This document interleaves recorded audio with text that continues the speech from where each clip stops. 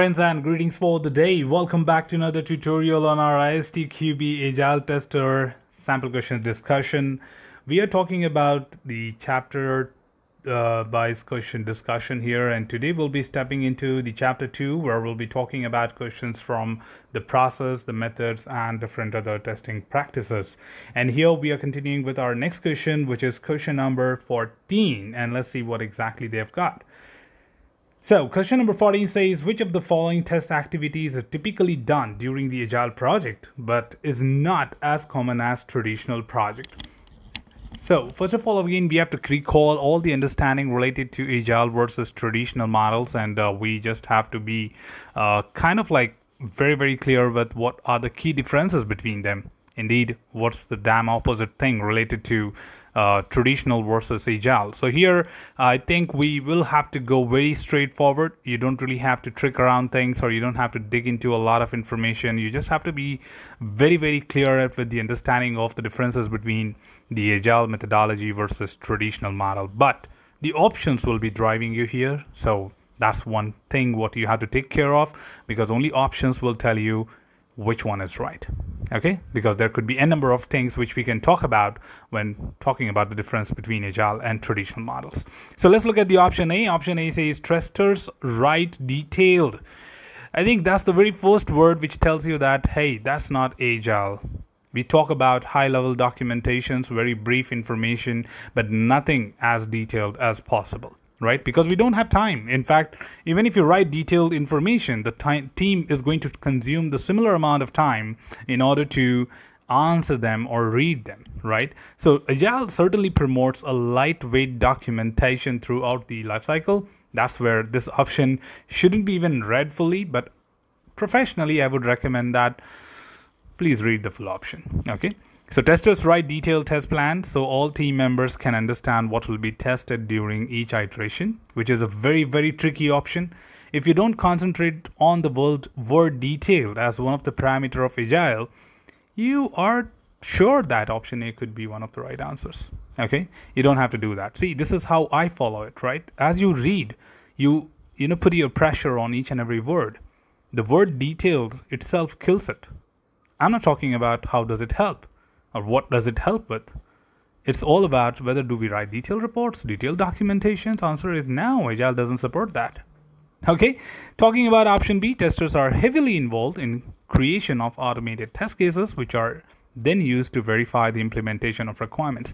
I think that's one thing which we discussed in this particular chapter too, that we try to achieve maximum automation right from initial executions to the regression test suites, right? 70 to 80% work, not only testing, but work of the entire Agile process should be automated, right? In that context, this looks absolutely fine, because in traditional models, we don't seek 70 to 80% of automation or maximum automation. Automation is sometimes even optional. But again, not to be sure on B, let's cross-check C and D as well.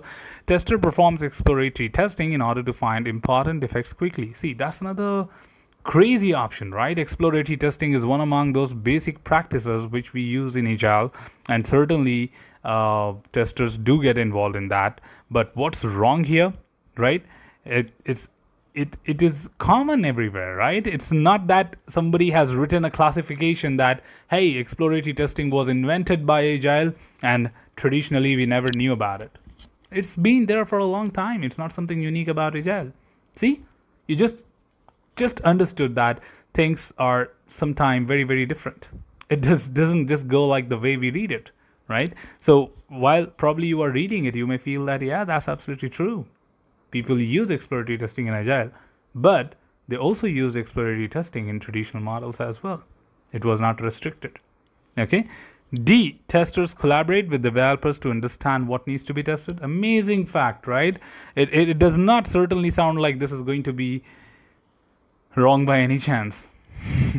Because whole team approach is all about Agile, and we don't say that we don't collaborate with developers in traditional. We do say that, right? In traditional, we never interacted with them, we never collaborated with them, we were working very isolated. So it looks like the right option again. But let me tell you, tester and developer collaboration is a good practice in all life cycles. It's not that it was written somewhere as one of the characteristics of traditional models like waterfall and V model, that a developer and tester should not talk to each other. Was that written somewhere? So if you're thinking about that, we are going wrong, because a tester and developer, say for example, if you don't concentrate on the word collaboration, they still talk on the defects, right? A developer who does not understand what exactly is supposed to be done here, they will ask you to have a discussion, and you do collaborate in order to explain them what is the reproducibility steps, what exactly the defect is all about. So you're getting my point. This is where sometimes all the 4 options looks correct, and you come back and tell me that come on, this option, I don't know what is right. Everything looks right, but you need this level of understanding. Trust me guys, and this is not what you get from solving mock papers. Okay, you don't get this level of understanding from solving mock papers. You get it from understanding the syllabus, going through the content, being wise yourself, having the knowledge of what exactly is being asked. Now in this context, as you understood well, the right answer here is B. Testers are heavily involved in the creation of automated test cases, which are then used to verify the implementation of the requirement. Alright, moving on to the next one, and this is question number 15. Consider the following activities, and based on that inputs, we have to answer a question which says, which of the following combination of these activities should occur in the Agile project? Okay, combination of activities should happen. Okay, again, let's see. It's not necessary that all 3 should happen, because your options are also saying that sometimes they say only second or only third. So please don't be driven by the word combination. Okay, because you may think that then only B and C is the answer. Don't take that stupid thing into mind, that okay, when they say which of the following combination. So when they say following, that means in the given 4 options, which one is right. So you don't have to be influenced by the word combination here, that only 1 and 2 and 2 and 3 can be the right answer. Okay, so please just take care of that. Now, what are the activities they're talking about? They're talking about strict enforcement of system test level entry and exit criteria. Sounds really good. Yes, we certainly need that, and that's from the perspective of tester, developer, and business representatives, which are important to define a feature to be done, because system testing is the final functional level which acknowledges and accomplishes the required user story. So it's very important that this activity should be strictly followed in the Agile. 2, collaboration between developer, tester, and business stakeholders to define acceptance criteria. Yeah, that's another thing which is absolutely true. Okay, collaboration between all the team members, because it's a whole team approach. So that goes hand to hand with respect to Agile, because test level entry and exit criteria could be taken into account. 3, functional verification testing of user stories developed in the previous iteration. Now, functional verification testing of user stories developed in previous iteration. Hey, that's repetition, isn't it? That's repetition in the sense like, is that something like feature should be verified after the sprint gets over? No, you always do it in the same sprint when it was created or implemented, right?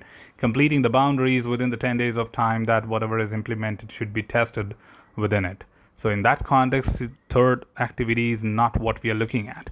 So I think this is what it is, but I'm a little puzzled with the option 1. Strict enforcement of system test level entry and exit criteria. So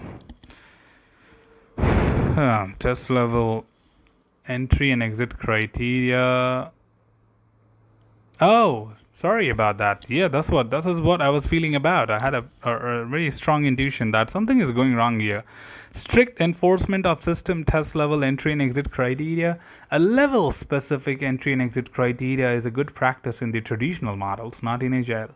In Agile, we have definition of ready for a sprint and definition of done for a sprint. And when it comes to each item, that is user story, we have acceptance criteria to define the completion and accomplishment, right? So that's where option statement 1 or activity 1 is incorrect. That's coming from traditional.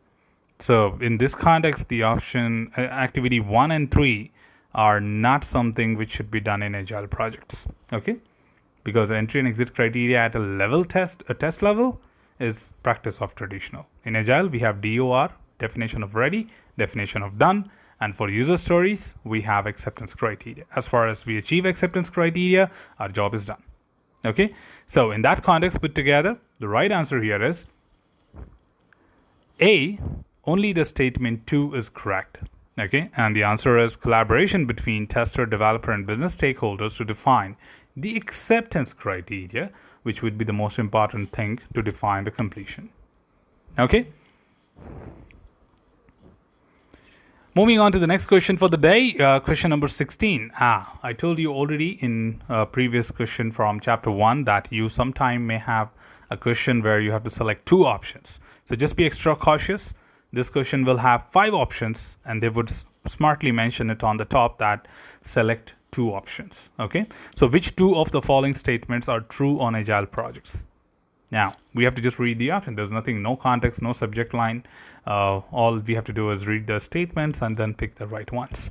So number 1, a tester should closely work with developers while retaining an objective outlook. Absolutely right. Okay, being a tester, you don't have to lose your perception. This is one of the important recognition of being a good tester of agile methodology, that you have to maintain your isolation from the developer but working together to understand and support. So yes, testers should work closely, but at the same time they should maintain their unique perspective of end users.